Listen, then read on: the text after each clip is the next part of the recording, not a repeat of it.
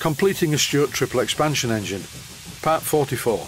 Continuing the cylinder cladding job, enlarging the holes where the drain taps fit and cutting out the end part to clear the exhaust manifold of the high pressure cylinder. As I mentioned in the last episode, this is a job that I really do not like at all. This anodised aluminium cladding scratches if you look at it, so I am going to paint it in the end, I think. In this clip I'm holding the cladding in position to check the alignment of the holes in the cladding with the alignment of the holes in the casting where the drain cocks fit. It's at this point I need to make a decision. Do I use the drain cocks to hold the cladding to the cylinder? I'd rather not do that. It's very convenient, and of course this is what it would look like if the drain cock screwed into the cylinder block just enough to hold the cladding up against the cylinder, but it doesn't. I'm going to enlarge the holes in the cladding so that the drain cock passes all the way through the hole, then I will be able to tighten it up against the main cylinder. More about this later on in the video. I'm using this milling cutter fitted into my Proxon drilling machine. This is an ideal cutting tool for trimming the hole to the right size and also moving its position. The problem is that the card template fitted perfectly, but the cladding has to be bent around the low pressure cylinder, then the holes move. And that's the initial reason why I drilled the hole small in the first place. Here I'm marking the position for the hole where it needs to be changed. And to cut through the anodised layer I'm using the point of a needle file for this. Once I'd moved the position of the holes to be in the right place, I fitted a drill bit in my small Bosch battery-operated electric drill and drilled out the holes so they were round. I didn't want to use the drilling machine in case the drill bit grabbed the work. And yes, the drill bit could grab the work in this electric drill, but it stops instantly. This hole, which has to match exactly with the intermediate cylinder steam chest inlet, is not quite in the right place, so I'm remarking it. Now most of the holes are just about in the right position. I bent the cladding to fit around the low pressure cylinder, and the next job is to move to the other end and trim the mahogany around where the flange for the exhaust manifold from the high pressure cylinder fits. The position of this first exhaust port, unlike the other two that are cut into the cladding, means that I'm going to have to cut away the cladding to accommodate the flange. I didn't realise this when I made the template, but it became very apparent when I tried to temporarily attach the manifolds to the engine.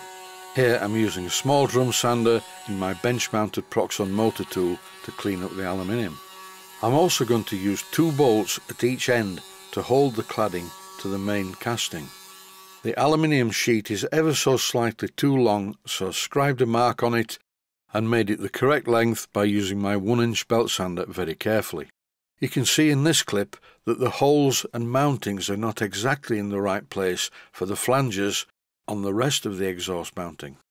But as this inaccuracy is covered up by the flange, I think I can live with that.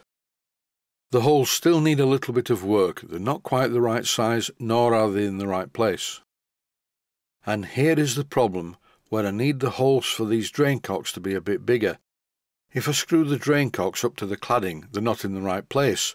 When they are in the right place, they need a shim washer. And as you can see, they don't look too good. And also, they don't centralise very well on the threaded part of the drain cock because they're a bit big.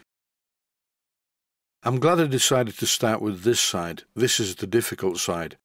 I've bolted it all back together temporarily, and the position of the short manifold looks a bit wrong, but it's mainly the camera angle.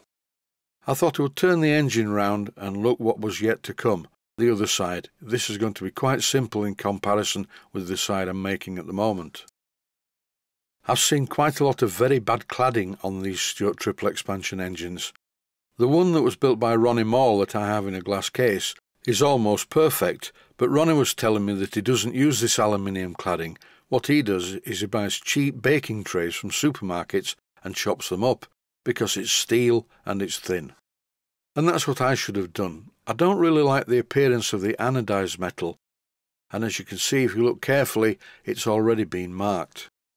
The next part of this job needs a great deal of accuracy. I'm going to put the holes in precisely the right place, fit an O-ring on the threaded part of the drain cock, and when this is tightened, the O-ring will get squashed out a little bit and fill the gap. By now I've got the bend around the low pressure cylinder right, and I need to make some minute adjustments. You can see the scribed lines, and all I'm doing is just changing the positions very, very slightly of the holes so they match perfectly with the holes on the casting. And that way the flange on the drain cocks will fit through these holes and mount up against the cylinder.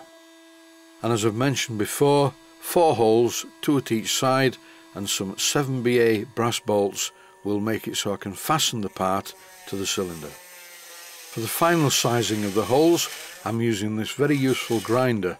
It's fitted in my bench mounted Proxon motor tool, and it makes the holes precisely the right size. And now they are, of course, in the correct position. Once all the holes were in the right place and the right size, I used the deburring tool to clean off all the burrs. These are really useful and essential tools to have in the workshop. It's a blade that rotates in a holder, and you just spin it around and it cleans off all the burrs. I've decided that I'm going to paint this piece of metal, so here I'm using some 400 grit wet to dry sandpaper to just score it ready for the paint. This clip shows the temporary fitting of some red steam grade silicone O-rings on the threaded part of one of the drain cocks, and as you can see it fills the hole perfectly. The red doesn't look too good. I'm going to use black. I have some black silicone O-rings, but they are too weak. I've ordered some Viton O-rings which are a lot stronger.